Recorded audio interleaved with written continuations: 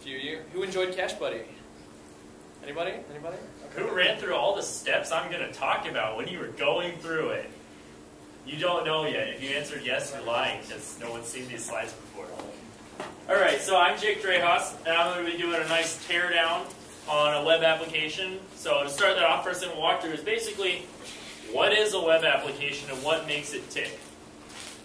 There's a lot of different frameworks out there, a ton of different ways to do it, but there's a lot of components in common across all frameworks, across all web applications. They all really work a lot in the same way. Some of them work really stupid ways, but it's all sort of the same idea. So how a web app works, they handle requests.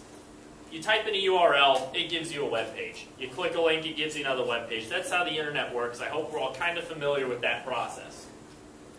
So your application receives a request, and then it does what's called routing the request, which basically is, what does this request need to do? It could be a static request where you're just getting a file. This is how you get your images, your JavaScript, your CSS. They call them assets sometime, or it could just be a static HTML file. That's nothing special. We've been able to do that since the mid-90s.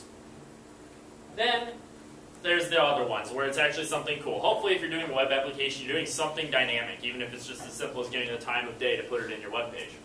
That requires you to run some code. Some code runs. Might access a database. Tons of web apps use a database on the back end for a couple reasons I'll get into later. And we render some sort of template. We don't want to do a whole bunch of code to like write a bunch of HTML and a print statement or something weird like that. We're just going to have a nice template with all of our HTML ready to go, fix a couple of things, and ship it off. So that's what our web app does. There's a couple components. There's a router, which can be sort of separated. It can be a configuration file, an XML file, maybe a little bit of code in a special place that configures how things route. What code do we run for what URLs people are trying to access?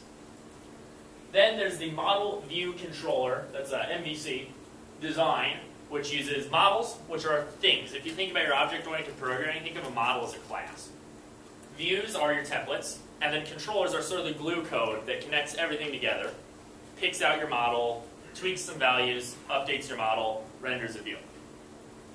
Then there's almost always a database component of web applications because there's going to be some sort of persistent data where you'll need to go back, change something, and then get it later. Alright, MVC. You're going to hear this all over because it is all the rage, has been all the rage for the last 10 years in web app development.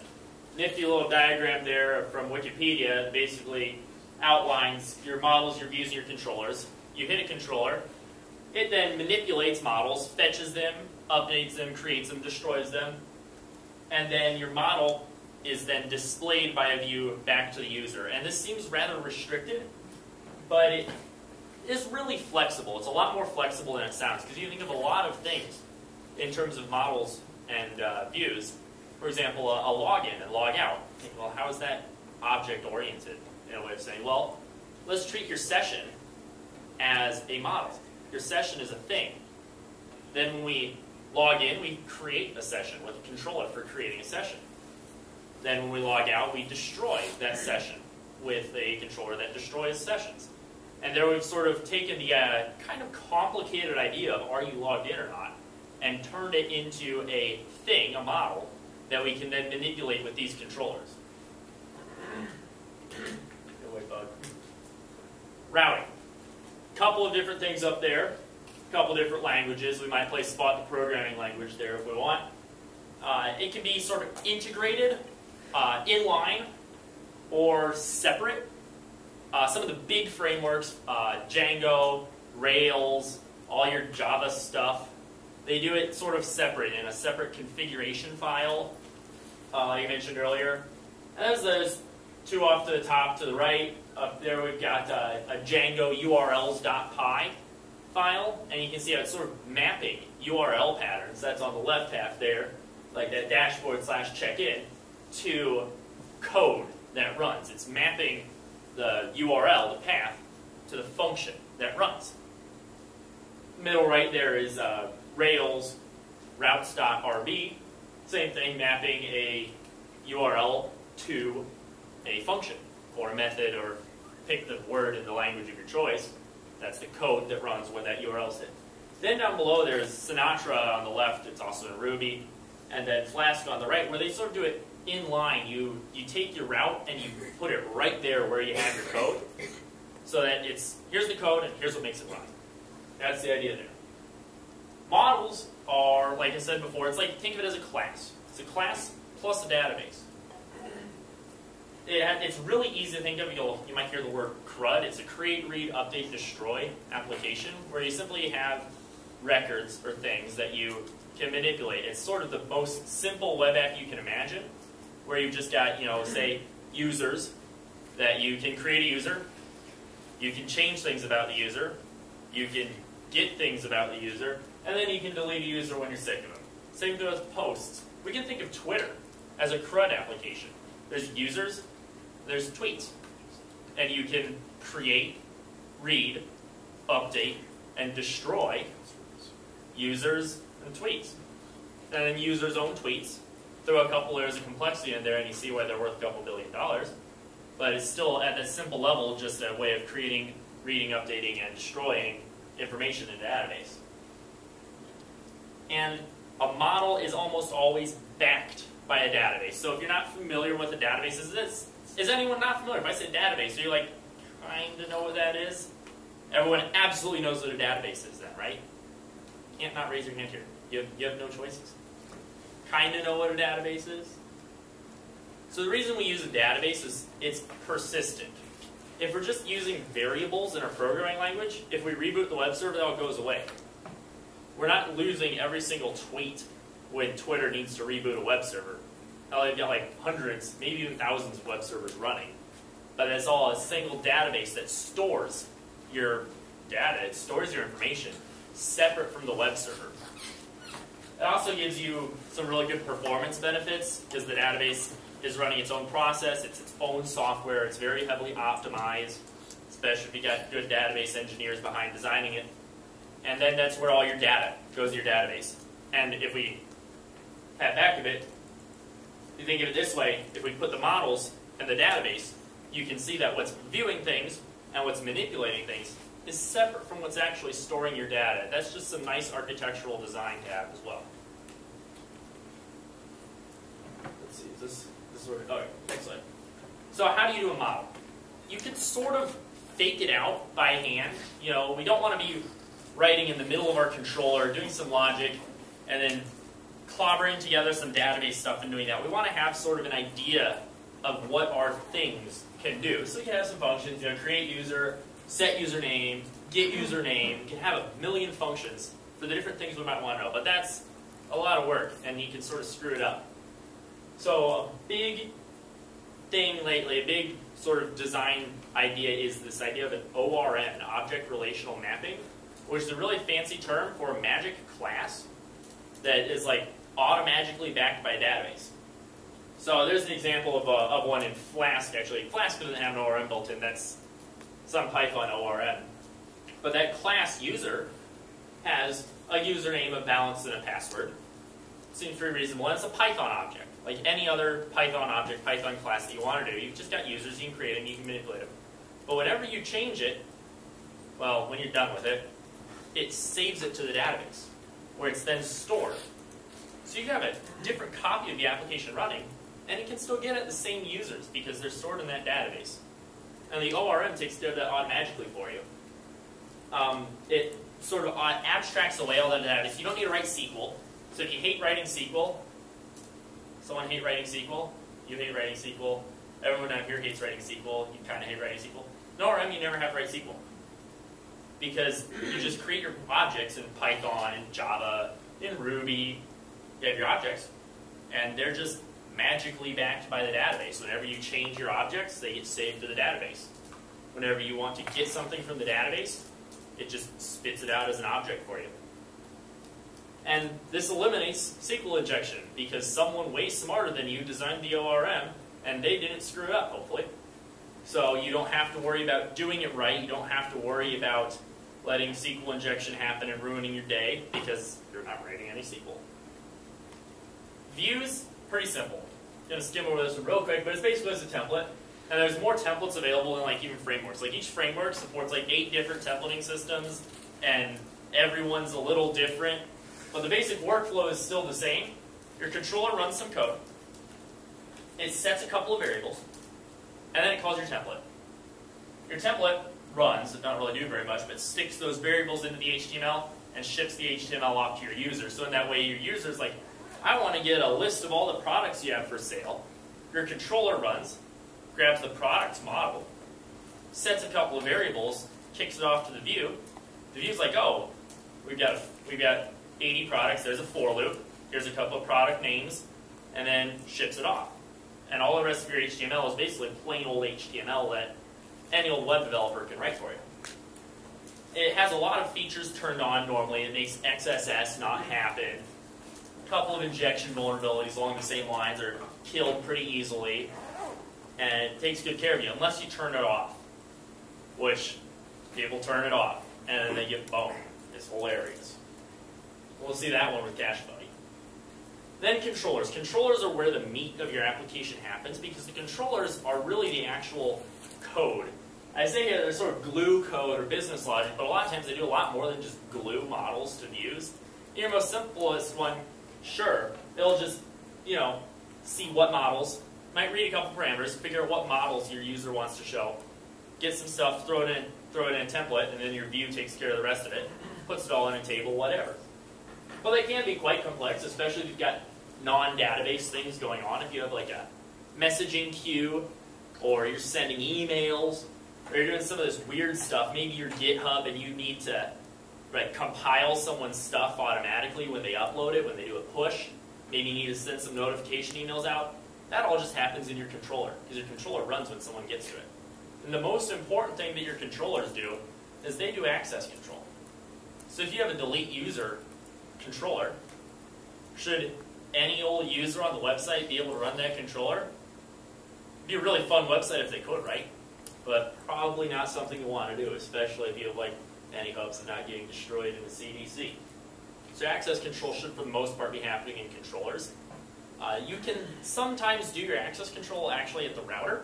So say if you're not logged in, you're not allowed to do these things. But for the most part, they happen in controllers. I'll come back to those. There's controllers actually, those bottom two examples of the routing, because it's sort of inline routing with the controllers. The controllers are right there. You can actually see in that Ruby one on the left, return redirect to login unless logged in. That's access control happening right there in the controller. And then the controller really just renders a view at that point. So let's do a bit of a teardown on Cache Buddy from the CDC. This is my slide I told you about. I anticipated the issues. Stop doing it. All right. And the technical issues come.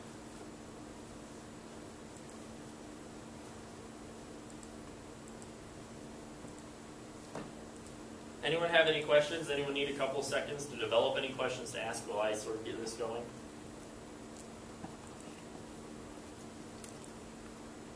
All yours. The quiz will be at 10 till.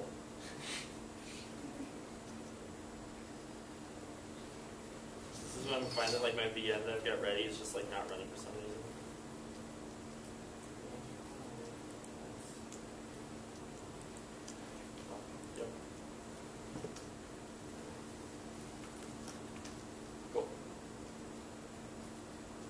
So, that's interesting.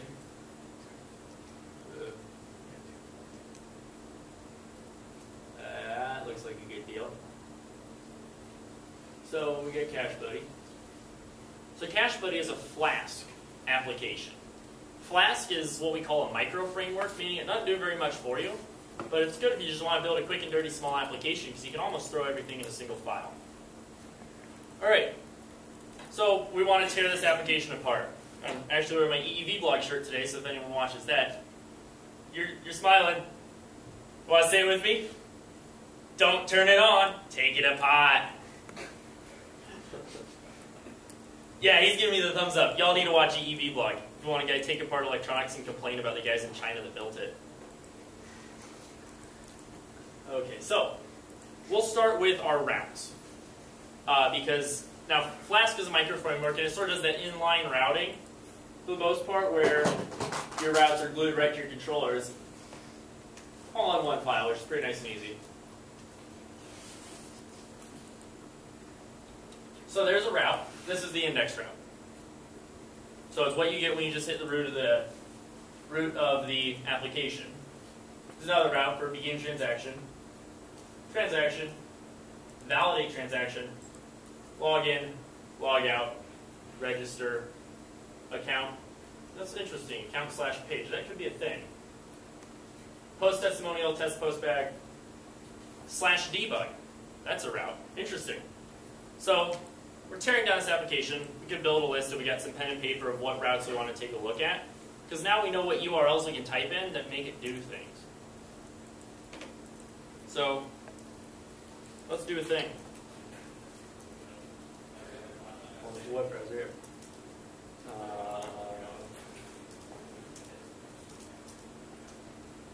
Helps to run the application first.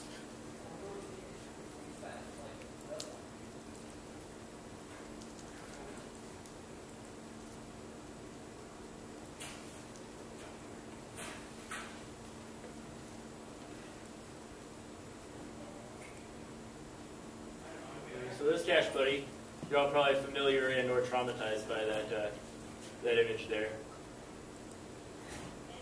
So that /debug route looks interesting, and we found that because we found the list of all URLs that do things. So, is it F4? F6. F6. So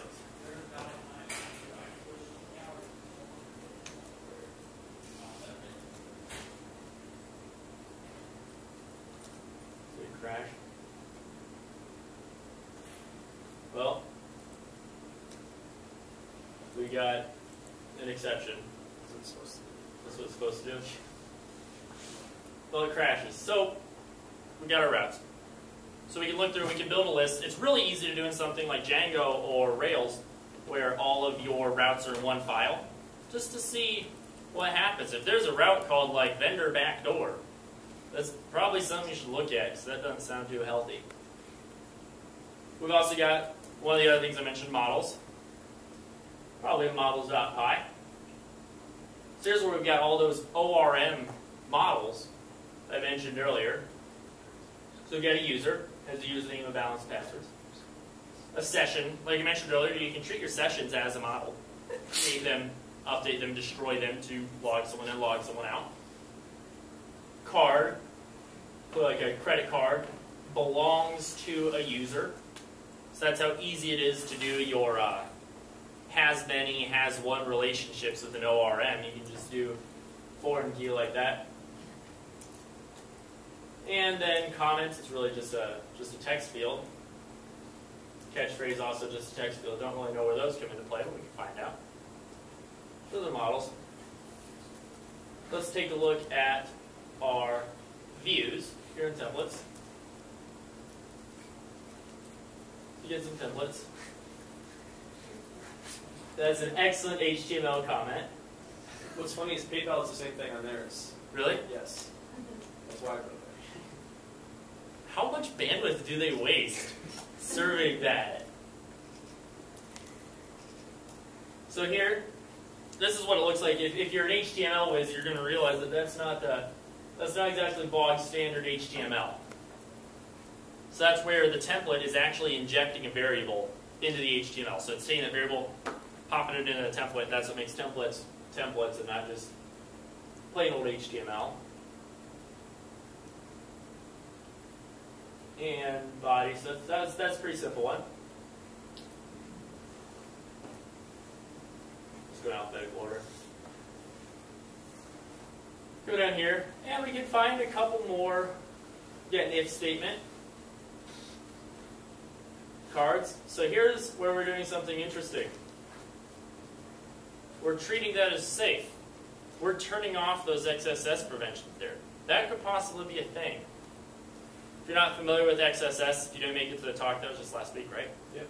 Talked last week about XSS. Well, right there, we could maybe sneak in a script tag in someone's credit card number if we can find a way to do that. So now we know what that looks like. Let's see if there's anything else that's flag safe. Interesting. Errors are flagged safe. So if we can somehow get an error message to cheese out some HTML on us, we can pull off some XSS. Message. That's interesting.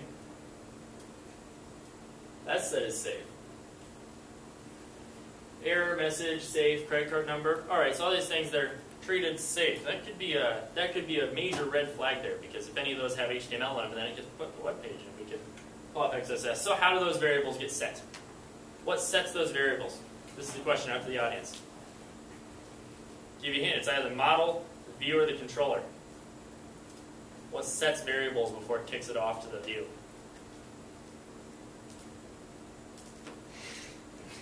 We'll make you answer if no one else is gonna. Is the... I'm gonna answer. I don't know. The controller, before it kicks it off to the view, the controller does your logic, sets your variables, and then kicks it off to the view to actually put those values into the HTML. So let's take a look at the controller for, that was the account. So we look through here. There we go. So this is at /account. When something comes in here, it gets the user. Maybe it's some recent transactions.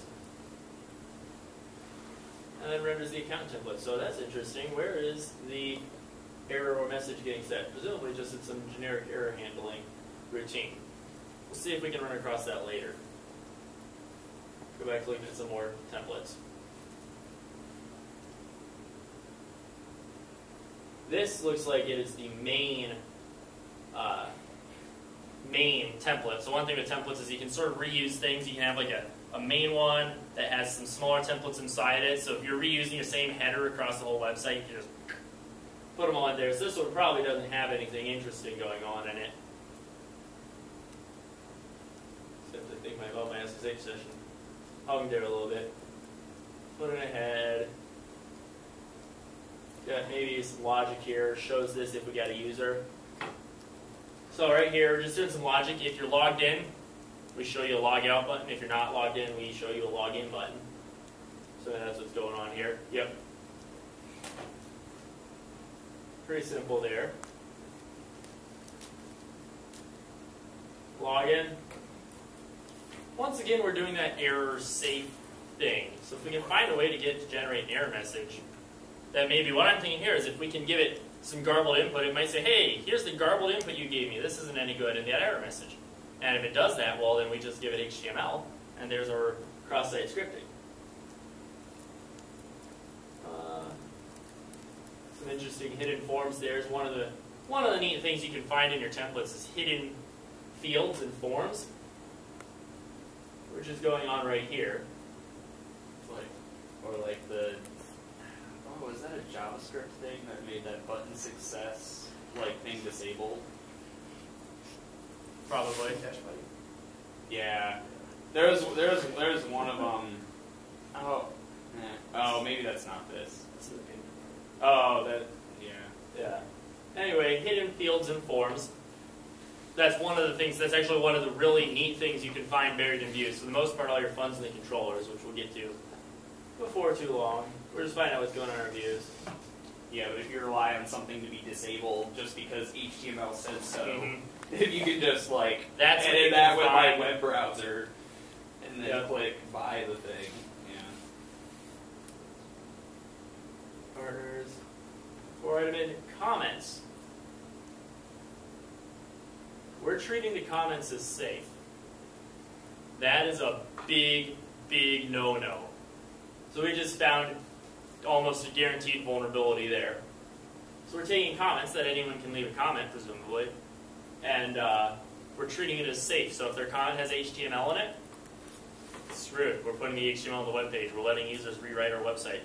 So that's totally a good idea, right? Anyone who stops by can modify our website, add scripts, add images, redirect people to their own copy of the website. All sorts of bad things. All right, what else we got?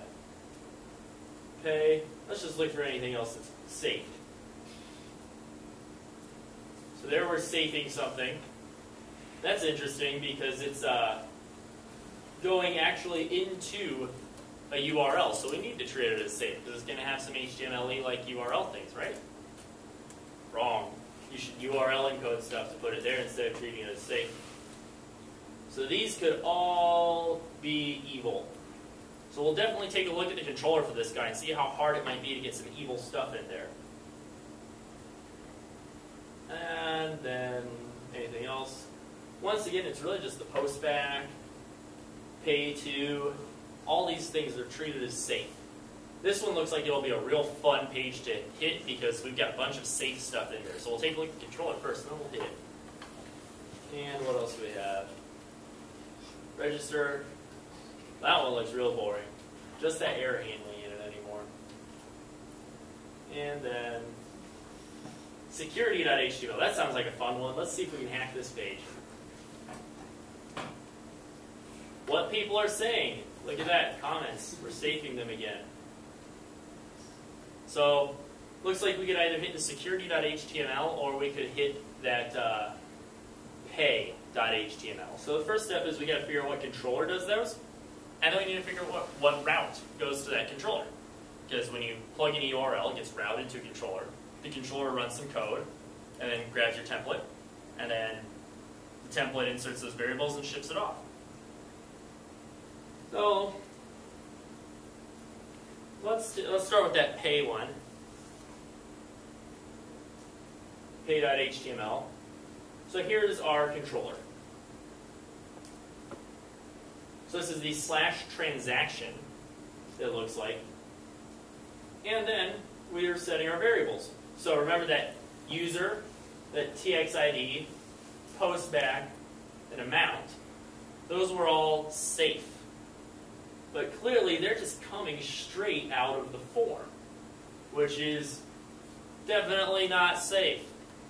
So if we can just get some garbage form data in there, and then we're set, that gets put right into our template, and then XSS happens.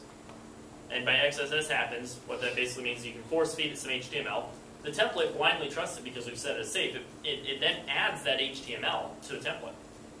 And then you can give people scripts that will run, and you can destroy them completely, and it's hilarious, and we laugh at them. So that's what's going on here. So that other one was security.html.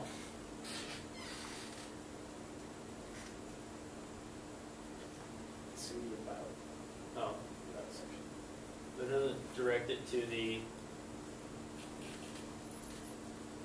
Takes the. Oh, plus. Okay, about security. All right, that's interesting. So that's why I couldn't control that bit.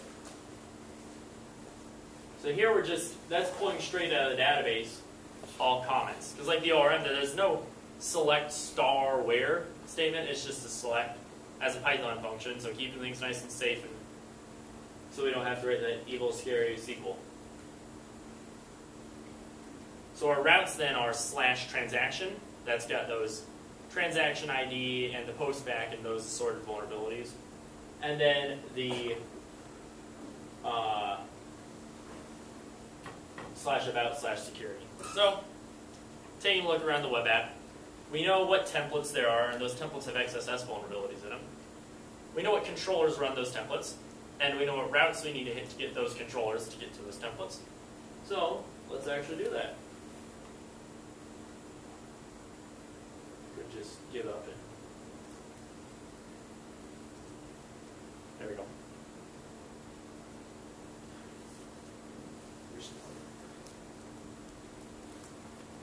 Oh yeah, that's a thing. So we just found something, but I'll bring that up at the end. If anyone wants to trash this now, go for it. You sure you want that?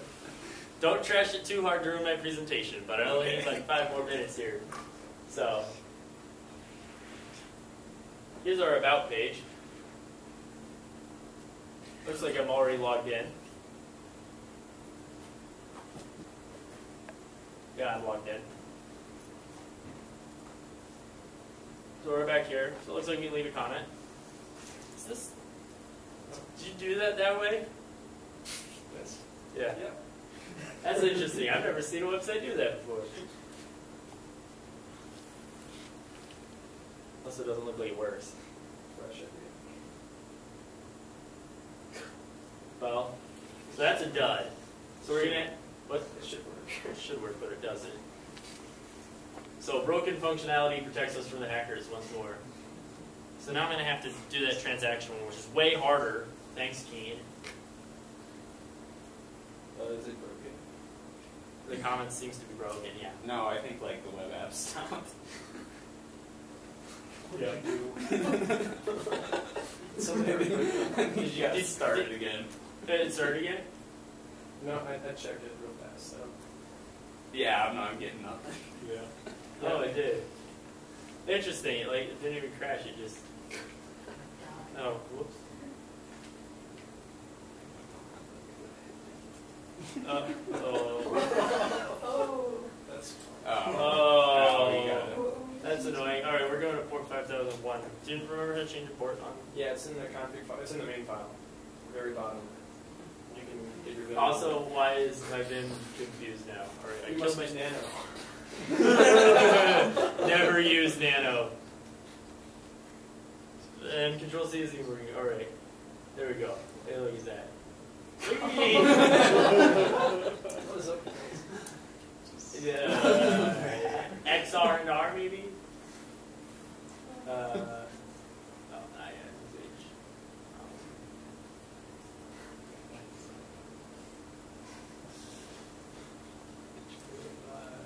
I don't think so.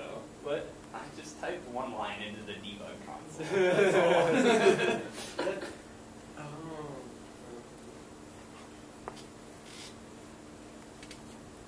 But I didn't get the debug console causing an error, so I don't know. I don't think that it. You know, if somebody started a shell on it, the process usually gets suspended. I didn't see that happening. You usually say that, but I don't know. I hadn't started the shell yet, per se. No, literally all I did was import OS, and then I was going to do OS system, but I. At the very bottom is run host. Yeah. Can I just do port equals? I think so. That's probably just the integer, yeah. Yeah, that's usually it. Ah, no. 5001's already? No, that's probably not how you do it. No. No, yeah, look, it's trying 5001. It said it was, and then it said that was in use. So. Well, Can you skill the process? computers are hard. No, it's because the process is dead. It's just hanging or something. I'm sure it's dead. What the heck? Yeah, it's saying 5,000. 5005. Oh. Well, we have looked at wait. some web app source code.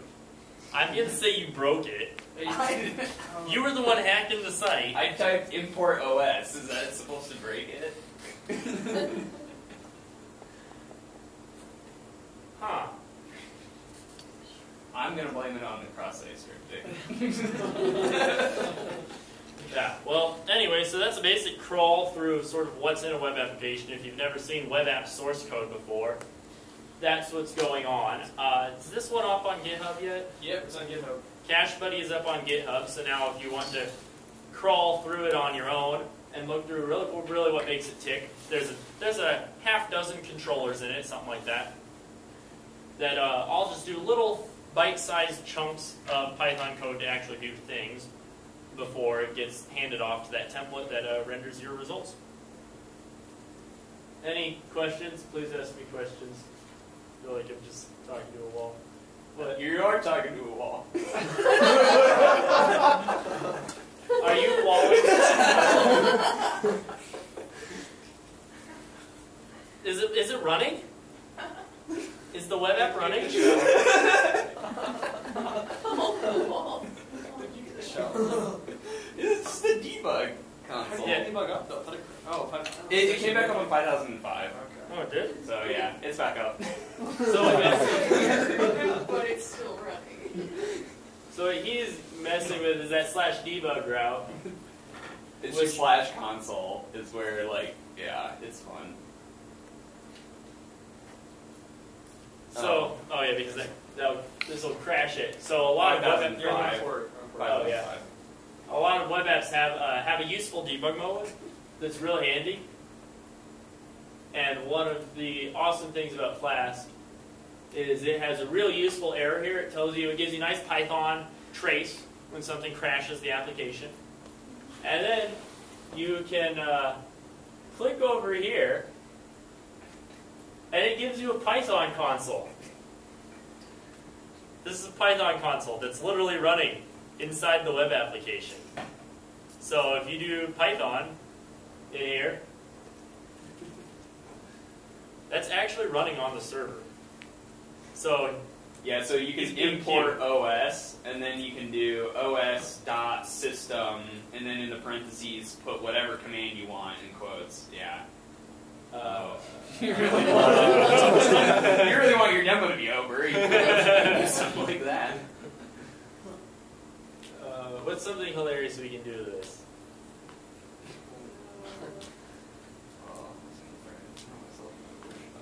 Try and throw yourself a reverse shell and then do something. I have one. Oh, shit. What? I have one. You do? Ish. You're catting to people's mouths. So, yeah, Flask, we love using it in CDCs because this reverse shell, this debug mode is so totally awesome if you're red team, when you can get it. So always turn off your web app, and when you're doing a web app on your own, read the documentation. The eternal wisdom of RTFM comes through again because they'll tell you how you should run it in a production environment and how you should definitely not run it in a production environment. And debug mode turned on is almost always wrong because stuff like this happens. It crashed again. What? It doesn't like being in debug mode. I think that's what I... Like, this happened the whole CDC. When I would try to, like, hop in the debug console, like, it would... Like, I'd be able to type a few commands, and then it'd, like... Yeah, it'd stop like that. So it's still... Oh, it stopped. You broke my console with your walling and stuff. No, it was handling that just fine. I don't know. Kane, were you catting to my PTY again? So, yeah, web apps, they're really not that intimidating, especially the size ones we give you for the CDC. We never really give out these overwhelmingly large web apps. We normally keep them nice bite-sized chunks of code gluing things together. Even in that intimidating behemoth of the Drahos store, it was written a lot like this. It's just at the top of each JSP file there was a pile of Java code, and then later it just used a couple of those variables in it. Any questions?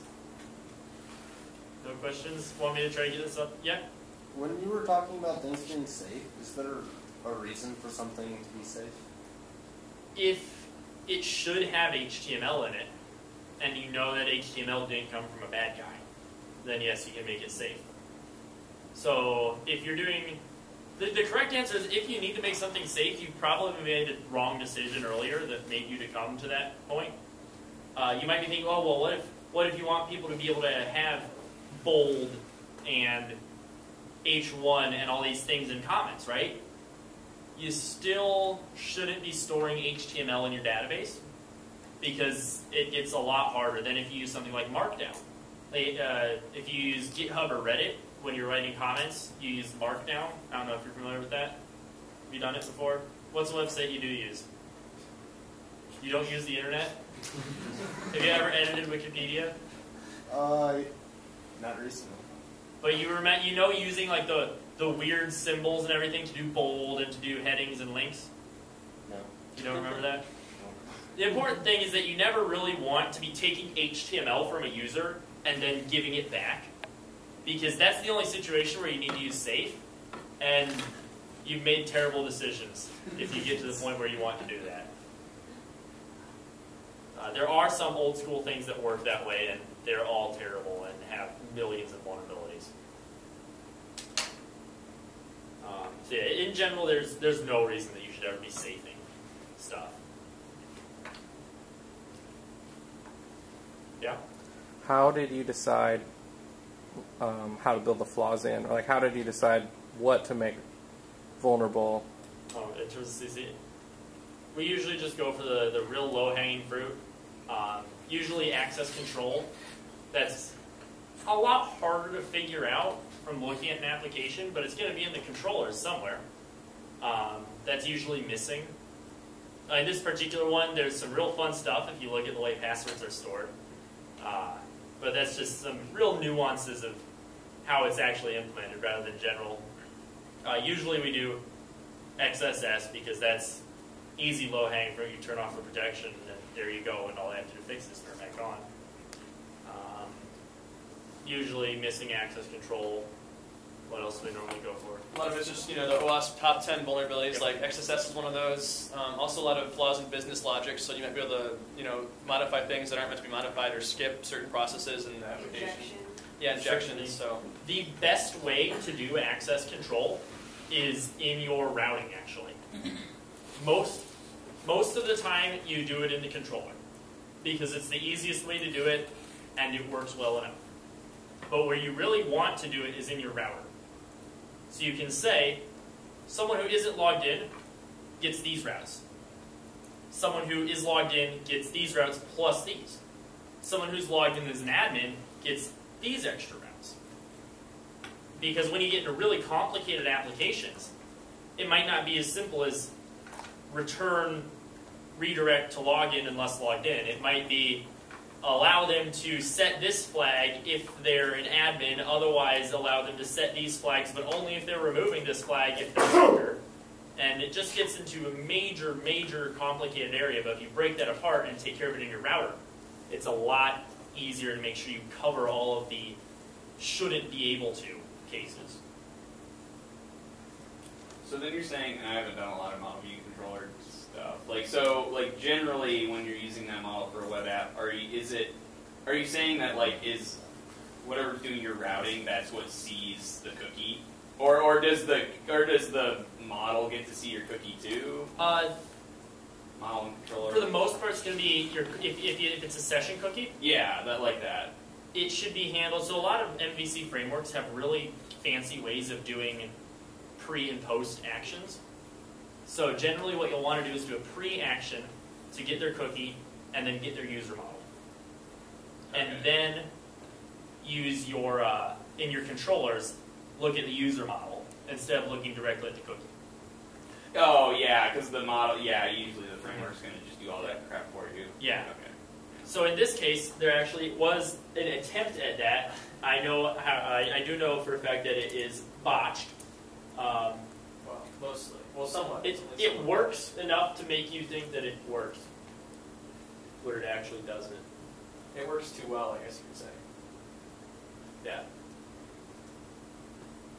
So this get user thing that we got going on is happening before most of these controllers, which is basically a weird way using some real nifty features of Python that most people don't know about to run this function before we run the other function.